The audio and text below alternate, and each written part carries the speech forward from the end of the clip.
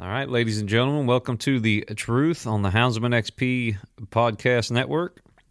And today, I'm lucky enough to be joined by Mr. Colby Reagan from North Carolina. Colby, how you doing, buddy? Doing good, Josh. How are you? I'm doing great. We're going to just talk dogs for a little bit, Colby, but you kind of had a unique story that you gave to Chip out there at Autumn Oaks is one of the reasons we first talked. But you're a coon hunter, of course. You've recently delved into the realm of competition coon hunting. And so we'll talk about that, but let's talk about, where it all started.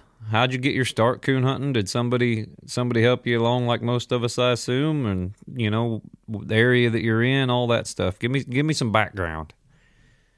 All right. Well, I guess where I started coon hunting at was I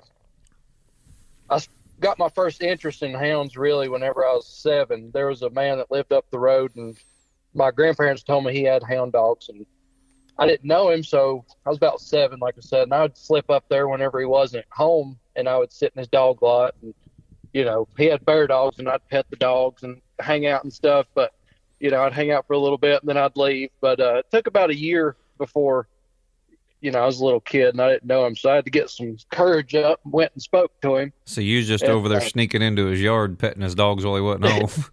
Yeah, I'd slip down through the woods and come up in the backside where nobody could see me, and that's it. But so I just, I liked the dogs and stuff, and then I got to talking to him, and he was more of a bear hunter. He didn't coon hunt much. He's what really got my interest going in hounds. But once we became friends, I wanted to go coon hunting because, he just bear hunted when season was in. Right. So he turned me on to another old fellow that lived. He would there would be 8, 9, 12, young guys out there going coon hunting with this guy. And he had black and tans, and there would be that many dogs at least. What was his name? Bobby Corn was the man's name that I started coon hunting with. He was a great fella. He would take, kids, and I'd bother him to death, calling him, we're going to go to yeah. Every night I'd be on him about it. What was the experience like hunting with all them other youngsters and Bobby and all those dogs at one time? Oh my gosh, it was crazy, because nobody in my family hunts really. I mean, there's some deer hunters and stuff, but not really. And then in my immediate family, nobody is hunters. And so I was kind of the oddball. And so, yeah, it was just completely off the wall. I loved it. I absolutely loved it. You said your family's not big hunters. What took you to the outdoors in the first place? Because, you get a few, most of us are like me. My dad wasn't a big hunter, but my grandfather took me, and we grew up outside hunting, fishing, trapping, the whole works. And most people that are in this sport are the same way, but not very many come from, a lineage of people that aren't, in the outdoors a lot. Well, my grandparents kind of lived in the country, and I would, as much time as I possibly could, I would spend over there whenever I was really young. Yeah. And, I kind of got into trapping first. I bought me a trap from a yard sale, like $5 or something, and got into trapping because, I don't know, I just wanted to catch stuff, and, I thought it was cool. So that's really how I, that was your first foray into catching a self-sufficient lifestyle in the outdoors. I was the one trap at a garage sale. Yeah, that was it. That little 2-door, never could catch a coon in it. It wasn't strong enough to keep a coon. And that's really how I met the man up the road, as I took the trap up there and see if he could, help me fix it, Yeah. But as you grew up and you was going coon hunting with your friends and Bobby and stuff, what did your parents think of all that? Oh, they just, I don't know. I really don't know. I mean, I guess they thought it was good because, I wasn't getting into trouble or anything as long as I was in the woods, but I don't guess they ever thought it would, turn into what it has. Right. Yeah, exactly. When did you get your first dog? I got my first dog. Well, I'm going to say my first coon dog when I was about 16 years old. The old man that I grew up with up the road that I bear hunted with and stuff, he was trading on dogs a lot all the time. And Yeah. he come up with this blue tick, or maybe he was English, I don't know. He wasn't papered, but supposed to be a good coon dog. And I really thought, as long as I'd known him, he'd give me the dog or something, surely. Yeah. Well, he said he wanted $600 for him. And I was like, golly. So I was scrounging around and come up with some money, and I bought him. And I'd hunted him before I bought him, but he wasn't super fast. He wasn't real slow. He just, when he stuck his nose in a track, he was going to tree it, you know. So he was a pretty decent coon dog then, He was. He really was. I actually went to one competition hunt a long time ago with him, and I think a buddy of mine had a dog the same age that had died, and he said, "Here, just use these." And we got casted with 3 young Walker dogs, and at the time I was like, I don't want no Walkers. They're wild. I got this dog, just trees coons all around you, and so they took off out of there. He went up about 30 yards, peed, went to the right, struck, and treated a coon right there. And they spent the rest of the time ran out on them. They couldn't find their dogs, and we won the hunt. So your opinions of Walkers was dead on straight at that point. Yeah, I was like, I don't have any of that. Yeah. So that was your first foray into competition hunting. We'll get into a little bit more of that. But have you lived right there? Where do you live at exactly? Right now, I live in Burnsville, North Carolina, which is closer to the Tennessee line, kind of close to Johnson City, Tennessee, and so it's fairly steep right there. Right here, it is. Yeah. Yes. Is that where you do most of your coon hunting? Is in them hills?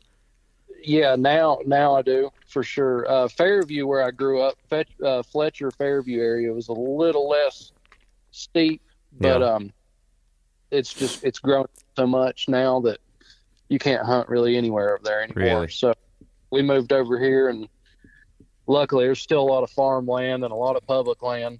But yes, it's very, very steep. Yeah. What's your coon population like? It's good in pockets. Like guys, there's a lot of guys that deer hunt. We've actually got some really nice bucks around here. Yeah. A buddy of mine just killed like a 150 right there in his driveway. Really? Yeah, it was awesome. So they'll get pictures of 10, 12 coons in one, at one time. But like I said, they're in pockets. Yeah. So if you find them, you're in them. If not, then you're going to have to go hunting for them. What was the name of that old English dog or blue tick, whichever he was? Old Blue. Old Blue. That's real original. Exactly.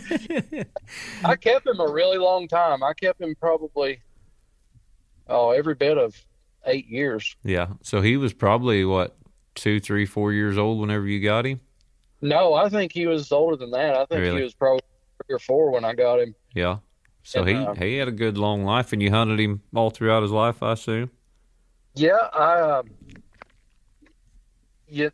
did, and I went out west and worked, and I let a buddy of mine take him to train a pup with while I was gone, and he ended up getting loose. The animal shelter got him.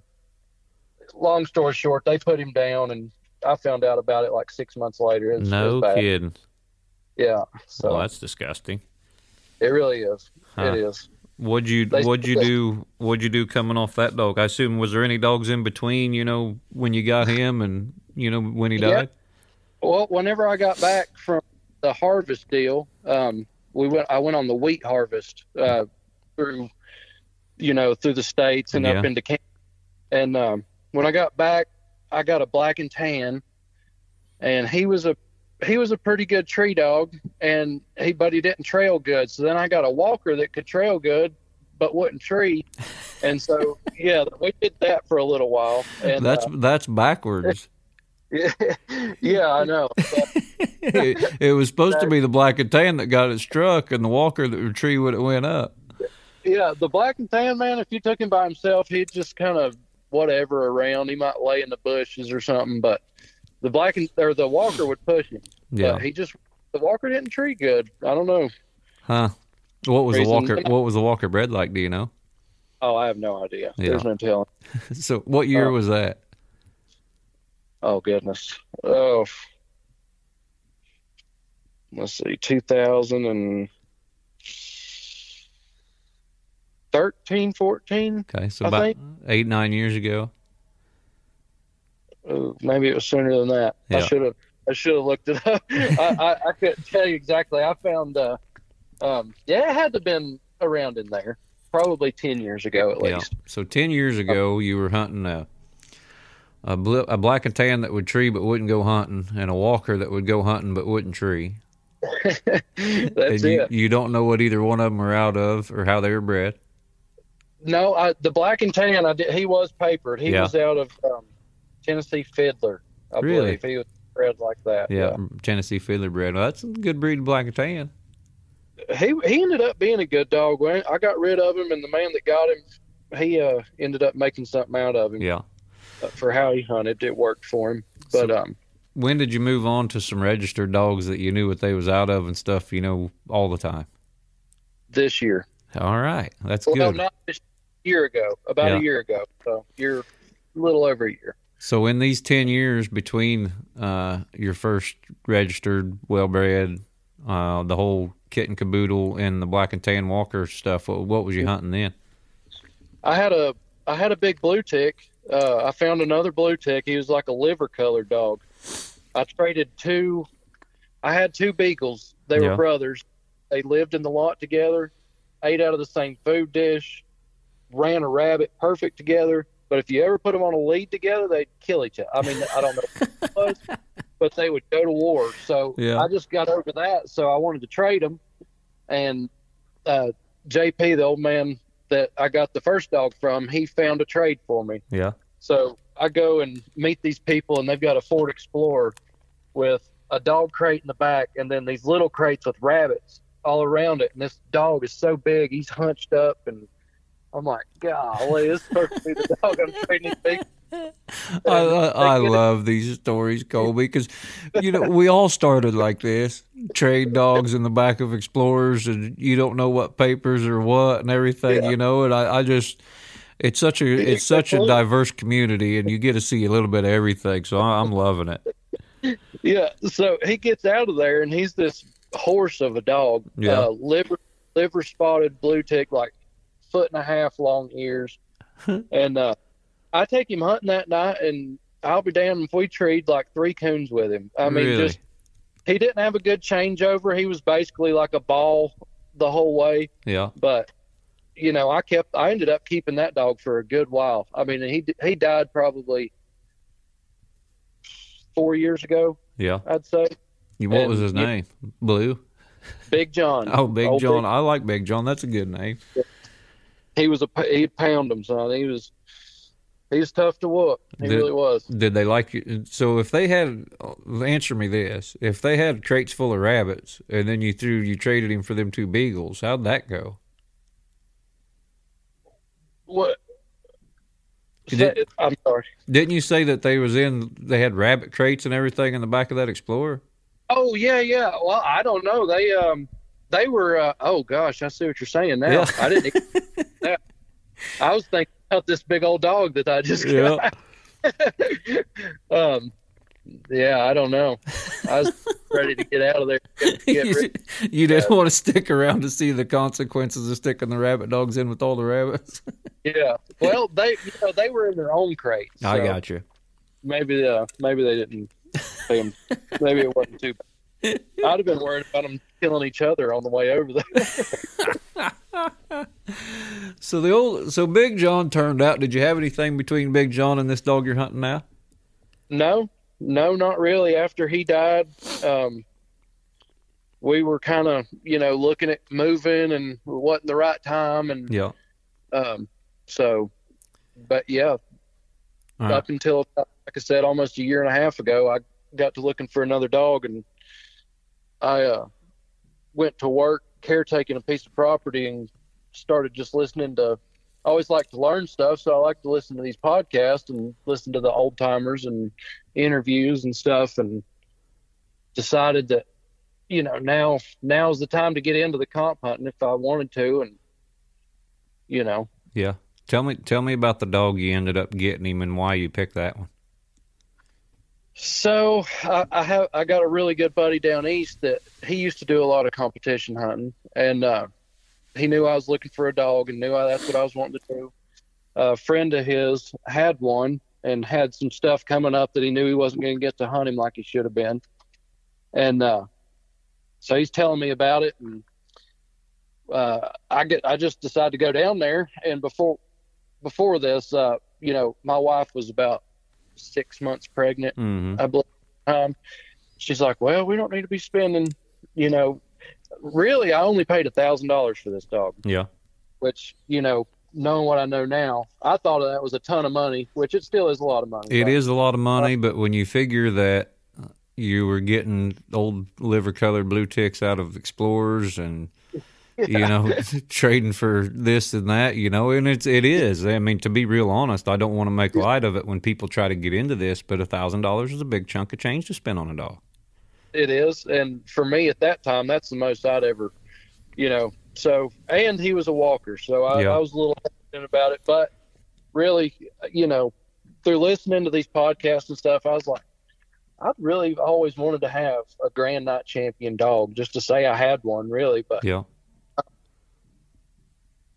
And I realized that I've hunted long enough to know what a good coon dog is, so really all I got to do is learn the rules. So found the dog and just went down there and hunted with him, and I was supposed to have been selling a dog while I was down there, and that's how I was going to really just buy him, because before I left, my wife said, don't buy him. Yeah. And so the whole time we make our first drop, and man, he just slams a coon out of the truck, just nothing, doesn't say anything on the ground, just bam, just hammered down, big, loud, pretty tree dog. Yeah. You know what I'm saying? I like that. We go turn him loose again, and he's working a coon up this creek and does a really nice, good job on it, trees it. Well, we got started a little late, and so it was later by this point.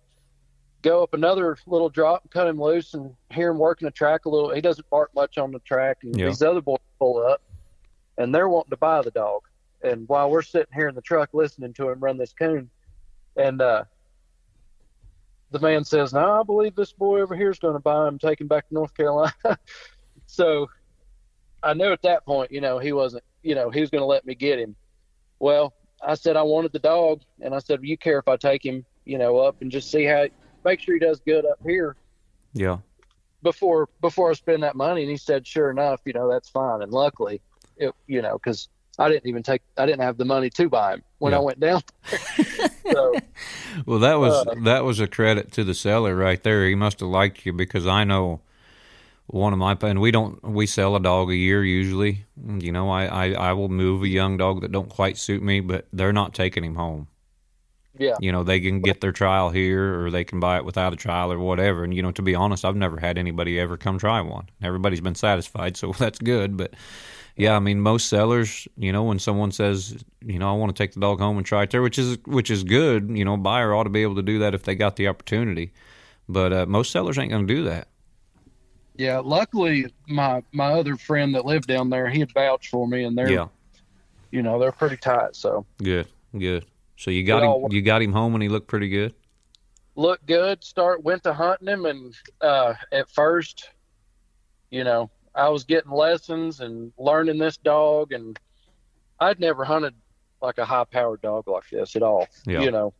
Used to Old Blue. Yeah. Well, you talk about that, because I try to explain that to people through the podcast and through, whatever, that there is difference and there's levels to caliber of dog, and that just going out and treeing a coon and doing all that stuff is not enough. When you want to up your game a little bit and start competing with some of these guys. I mean, I assume you knew that before you got the dog, but did it kind of dawn on you a little bit as you got to hunting him? Yeah, I'd seen him do really good on 3 coons down there and brought him up here, and he did good on a few, and then he was doing such a good job on him. Well, he went to missing a little bit, or, he was taking chances. He lays a lot of coons up. when they're not moving, and he can work a good track. He can work a track out Yeah. and tree. But yeah, he was taking a lot of chances, and I was killing. It was the first kill season that I had him. So Right. we started killing coons to him, and then he just went crazy. Just every tree in the woods, and ended up. I didn't know what to do, so finally I just take him, pull him off the tree, recut him, and only praise him whenever he had coons, and it worked out pretty good. He's a pretty smart dog. Yeah. And I mean, that's when you look at dogs that are having accuracy trouble that didn't at one time, there's usually it's usually a training issue. It's usually an environment issue or how someone's doing something with the dog. And credit to you for seeing that. We were raining too many coons out to him. We need to recut him and do something different, and got him fixed up, it sounds like. Yeah, he's done pretty good. He went on a streak there for. I mean, we've been winning since I got him. Really, I've been learning, and he's been learning, and but we have been winning, so that's good. We made him PKC champion and UKC night champion this past year. Tell me about your first hunt with him. Was you a little tentative? Was you relaxed? Were you nervous? Oh, I was nervous. I still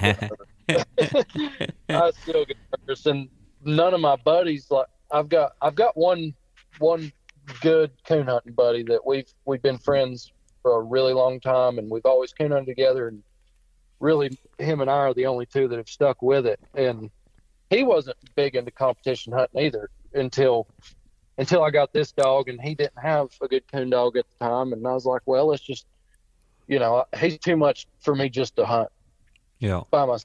So, he stays here half the time, and he's over there half the time, and that's the only way we can keep him hunted up, Yeah. What'd your first cast go like with him?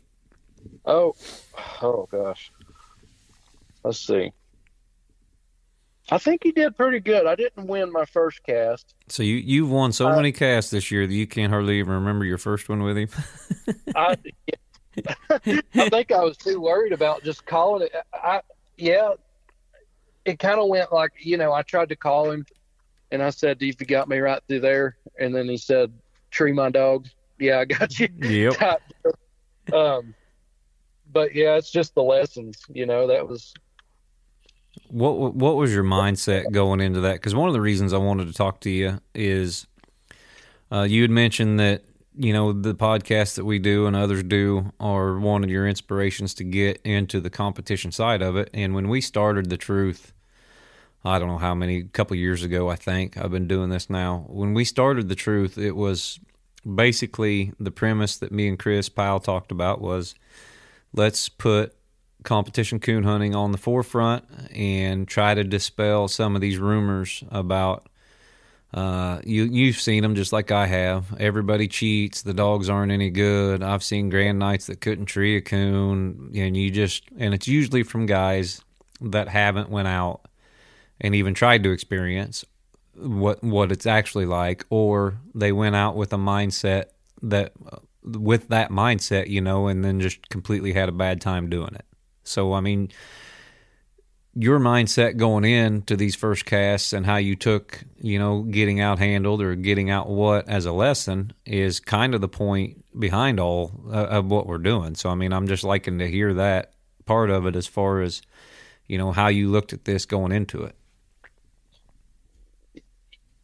Yeah, I basically, really, I just knew that I had to study the rule book, and some things that, I was like, I knew it was in the rules, but I wouldn't know where to apply it. Right.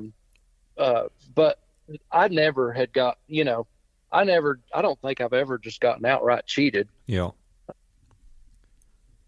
But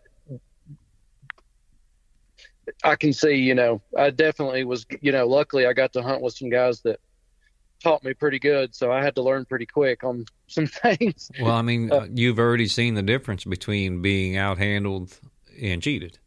Yeah, definitely. And some people can't differentiate the two.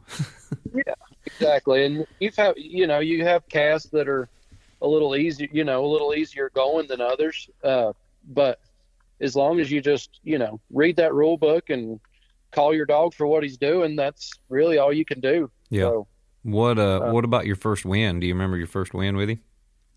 Yeah, our first win was a $55 open event. Yeah. Over here in Greenville, Tennessee. It's a little bit more rolling hills over on that side, and we won it with, I'm pretty sure it was 175 plus. We just treed one coon and got struck second, had our own tree, and it, time we got around there to him, he, hunt was over, and that was it, you know. Was that a pretty good feeling when that stopwatch went off there at the end of that cast? The Truth on the Houndsman XP Podcast Network is proud to partner with Cajun Lights. Cajun Lights can outfit all of your hunting light needs, everything from the high-quality Rougarou, super bright, super versatile. They've got a Bayou, which is a mid-range price light. And then one of my personal favorites is the Micro Gator. I use that for big game hunting, finding tracks, just general use. If I need a light on my head, I'm grabbing my Micro Gator. I've looked for bear tracks in that thing, lion tracks, cat tracks, coon hunted with it, hog hunted with it at night. I've even used it to work on the plumbing in the house. Super bright, super dependable. Everything that LW sells down there is high quality, and the customer service is second to none. Every week I'm getting notifications that they're adding new items to their store. They've got briar-proof clothing coming out. They got a jacket out right now that's really nice. I put the vest through the paces this last bear season and coon season. Couldn't be happier with that. I can't find anything there that I don't like. And I like dealing with LW Nixon and Cajun Lights. So check them out. You can go to houndsmanxp.com. You can follow that link to Cajun Lights right from our website. Check them out, folks. Yeah, I was just hoping because I think we even scored them. I think we scored them out of order. Yeah. Is what happened. So we were going to him last, and one had a den, and the other one was Slick or Den, whatever. And we're going around there to him, and he's in a big walnut tree with no leaves on it. Moon was out, and when we come around the field, it was right on the edge of a field, and you could just see the coon sitting there without even turning the light on. Yeah. I was tickled. That's a feeling that I don't know can be replicated. And it don't matter what level you're doing it at, whether it's at a local UKC hunt, a club hunt, or you just spent $6,500 on an entry fee. A lot of times with the people that really love it, the feeling's the same, no matter the outcome or the prize package or whatever. Now, don't get me wrong, we get a little more excited over winning a big hunt than we do a little hunt, but it's still the same feeling, and it's what we're all looking for. Yeah, I really like it. I didn't think that I would like it as much as I do, and now it's become like it's a thing. You know, yeah. I'm looking at the book, or looking online at the pro hound, seeing when the next hunts are or what's close, and I got a pretty good partnership. I can't complain. My buddy Trent Hensley, he helps me a lot with it, and when I can't go to the hunts, he's taking him and just doing good with him. Yeah. Well, one thing I did want to ask you, what did your wife say when you brought that dog home? Oh, man. She said, I told you not to bring that dog home. And I said, well, I've got him now. We're going to have to send him a check for him to send me the pack. I actually think I hunted him. I won a hunt with him before. Like, I think it was the second or third hunt that I was in that we won. I think it was the second. So, yeah, you guys went straight at it then. Yeah, we were ready for it, and luckily, buddy, I had an extra rule book, and I got him. What was funny was he was on the fence about it, and I said, come hunt with this dog, and that's whenever I was trying to talk him into being a partner with me because I couldn't hunt him as much as he needed to be. So he comes over here, and the man I bought the dog from swore he had never run a deer. While we were trying him out that night, a pack of deer dogs came through, and he never varied anything. Well, the first night he goes to hunting with me, he hits a hot deer track. It had just snowed. And he still hasn't done it since, but he run that thing about 3 good loops. And it just dumbfounded me. And, he's like, yeah, really? You want me to go in with you on this dog? That's what they usually do. Right when you really need them to look good, they do something like that. Yeah, craziness. Well, that's good. I like a dog that'll get a little trashy and wild every now and then. Yeah, I think he might have done a little bit of that at me at the Grand American, too. Yeah. He did something funny in there. I don't know. Tell me about, you talked about how your first cast you had a tree off to yourself. Was the dog naturally independent whenever you went to putting him in the cast or putting him with dogs? Did you guys do anything different with him as far as, while you were hunting him to encourage that or discourage that or whatever? No, he was, he's been pretty much naturally independent. He'll tree a coon out of the truck, with everything if he trees it first. Yeah. And if he doesn't, then he's going to pout around a little bit. But usually he'll get on out of there, expect out of the truck. Natural independence or there's a difference. In my opinion, an independent dog will tree with other dogs a lot. If another dog strikes a track, trees it in front of them, if they're running that same track, they just don't know that dog's there or care that dog's there. And so that would be, but a natural loner has a tendency to pout when he gets beat. And all of ours are very similar. Con does it, scent, rain, shock, duds. A lot of them, if they get beat on a track, they hang out just a little bit too long before they get the heck out of there. Yeah. Yeah, that's the same way he does there. Yeah, and that's something that comes with the territory, I think. Yeah. He does he's pretty good about hunting too. As far as when you cut him loose, he hunts the woods you turn him in. Yeah. If there's nothing there, if there's a coon there, he'll tree it, but if there's nothing there, he's going to peel out and, he's going to go find a coon somewhere. He's been doing pretty good about it. Here late, the coons have been kind of on oak ridges and stuff. Uh-huh. He knows where to get around to find them and make something happen. What about his recut, because that's a big deal, competition hunting. You're pulling him off a tree, and, a lot of times there's going to be a coon in it, and especially if a dog's been getting, a lot of coons killed to it or something like that. The recut can be difficult. Some of them are just naturally not good at it. Was he pretty good at it from the get-go? Whenever we were killing coons to him, no, it was hard. Yeah. It was something I had to work on. I basically had to cut him. I would cut him. I think I heard it on maybe your podcast, I believe, on one of them, but I would cut him off the tree and stand at the tree and not let him come back in. And he would come back in. I'd just have a switch ready. You wouldn't have to get on him hard, just shake it at him and talk hard to him and get on out of there. Yeah. But and he picked it up pretty quick. Yeah. Yeah, he does. Every now and then he might, make a liar out of you or do something stupid, but for the most part, whenever you get him out of there, he's going on hunting again. Yeah. You guys mentioned that you're both hunting him a little bit and keeping him hunted. Does he operate the same for both of you equally? Is it a little different from one handler to the other? I think that he does, because Trent, he's done a pretty good bit of winning with him too. Yeah. I've handled him more than him, but he's still won probably over half of the hunts that he's handled him in. So yeah, who's the best handler? I don't know. I'd say we're pretty equal there. Because I know what me and Finley do is when the rules better. Yeah, when one of us wins, we give the other one hell. So I assume it might be a little bit with you two, same way. Yeah. He knows the rules better than me, but I don't know. I think it's pretty equal, I'd say. And partnerships are really important if you're going to campaign a dog. For working class guys like me and you, you got a family, you got a job, you got, other things in life that are more important than the coon dog to take care of first, of course. but that dog still needs hunted. So to have a team behind it is way easier. And I assume that's what you guys were thinking whenever this all came about.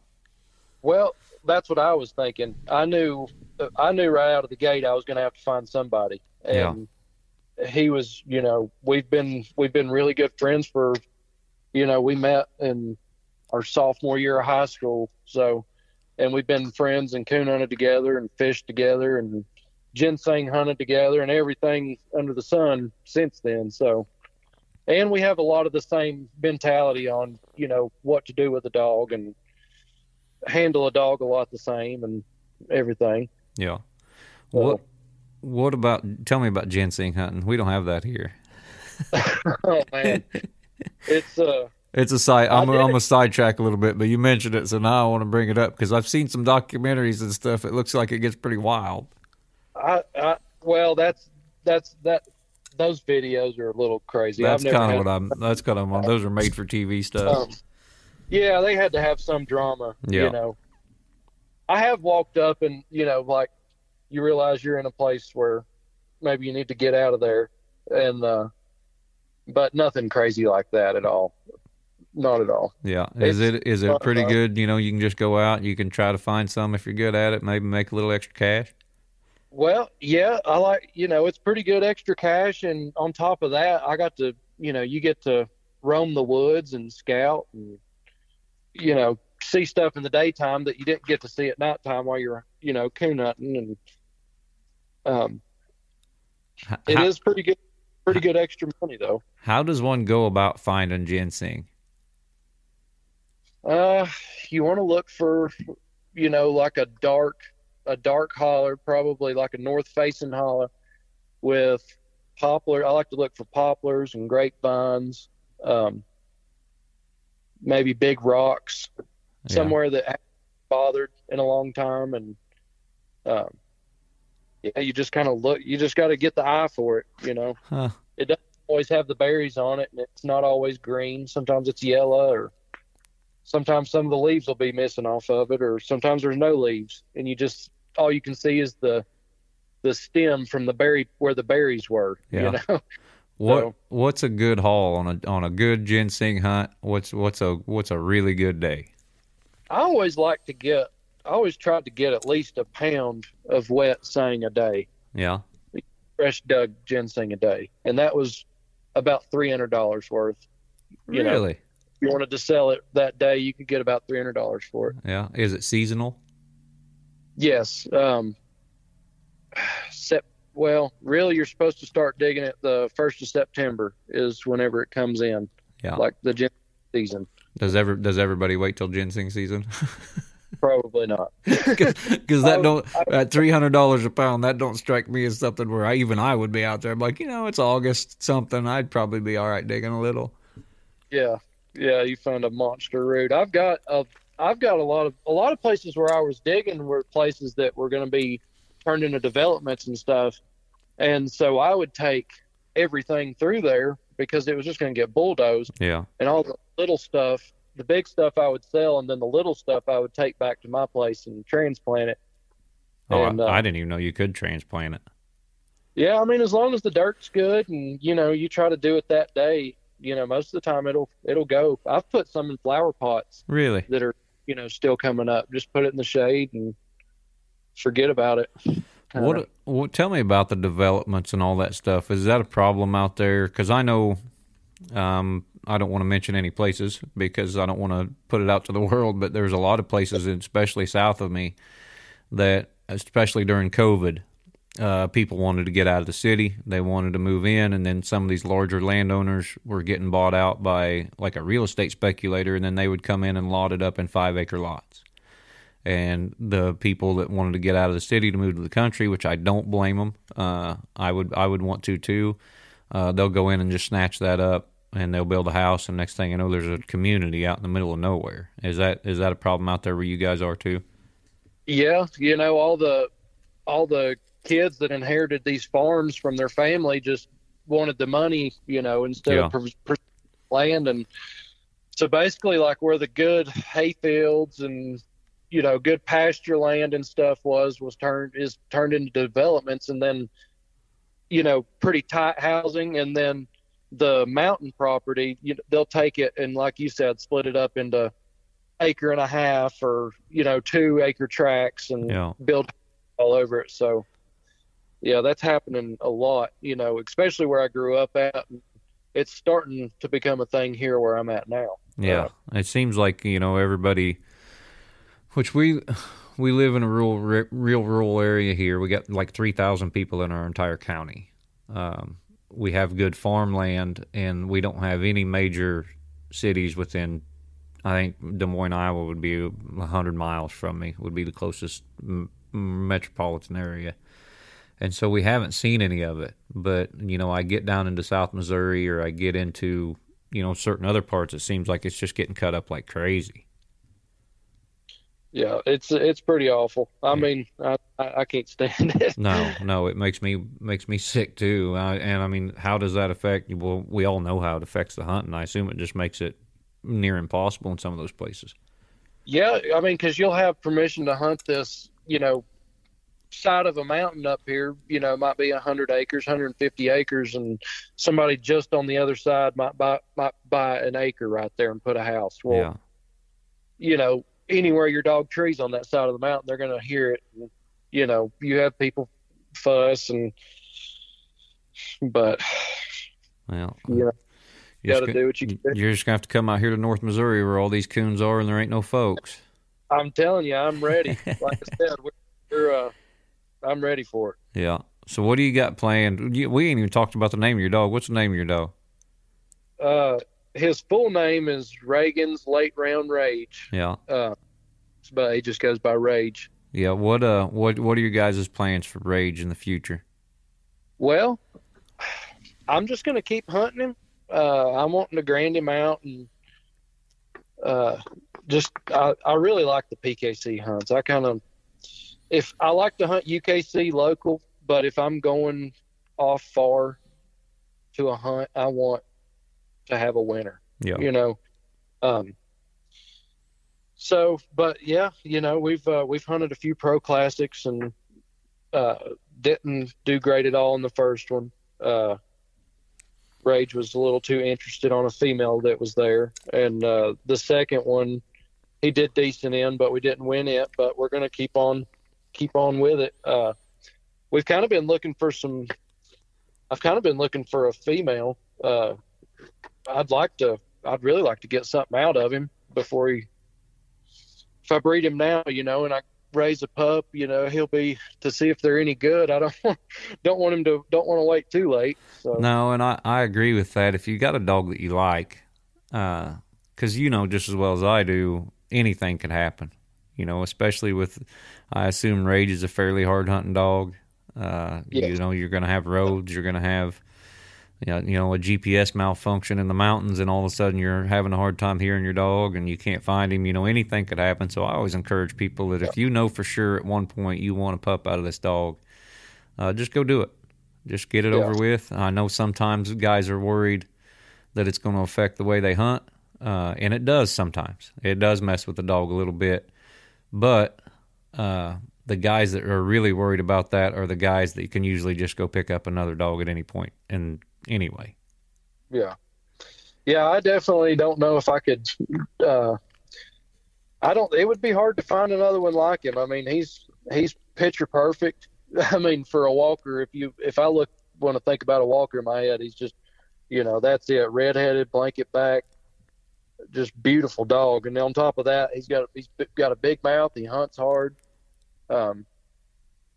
He's gotten pretty dang accurate. He'll still miss a little bit, and he's bred really well. Yeah. What's he bred like?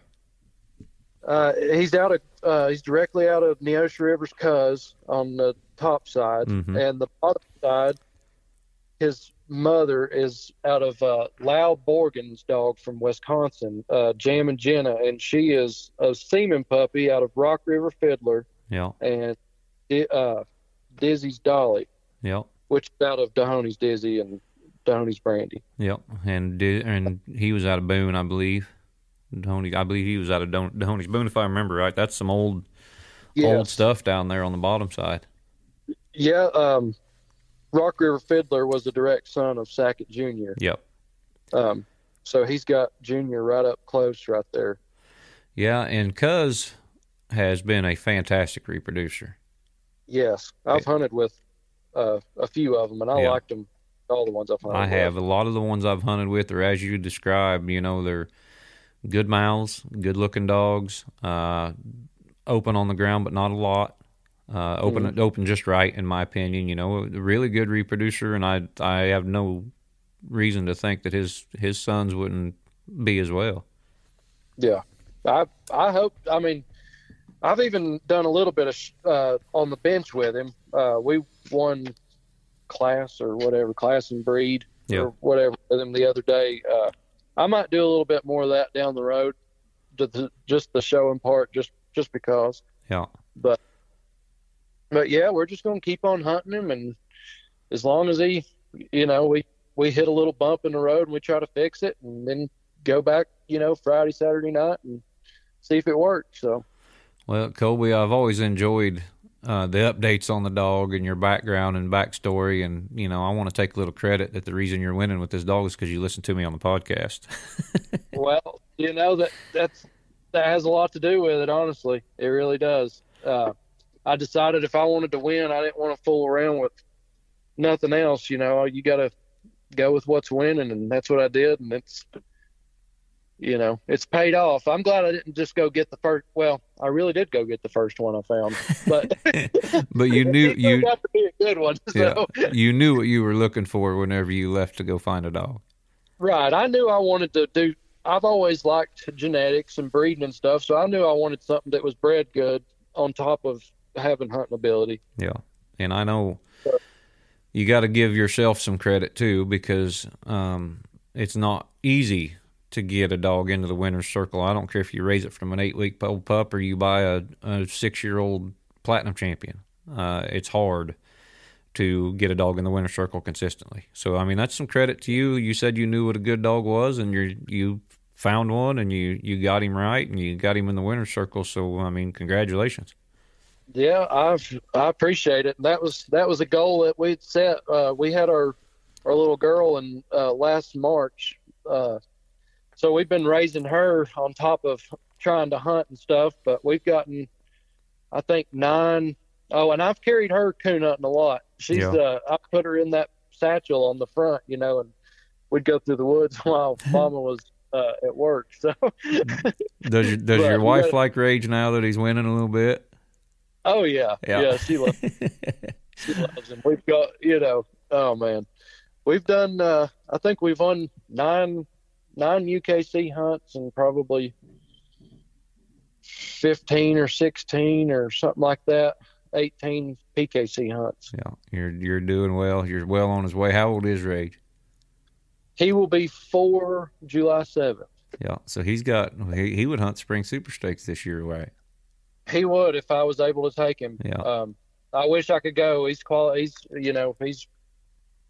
won his money and everything. So yeah. But it's just Well, I think that you guys are well on your path to success, and you've already had quite a bit.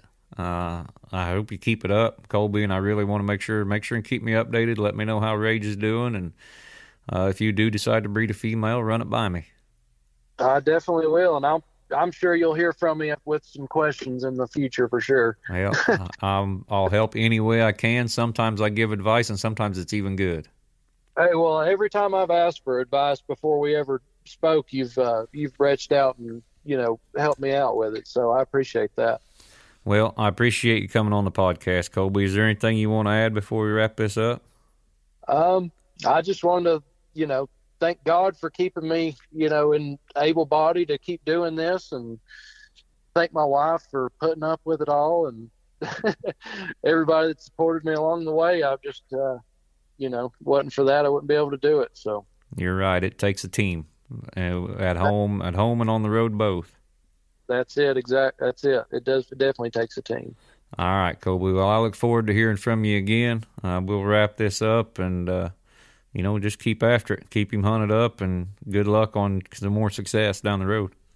We'll do it, Josh. Thank you for the opportunity to come on and do this. You're welcome, Colby. Anytime, buddy. We'll do it again. All right. Thank you. Have a good one. You too.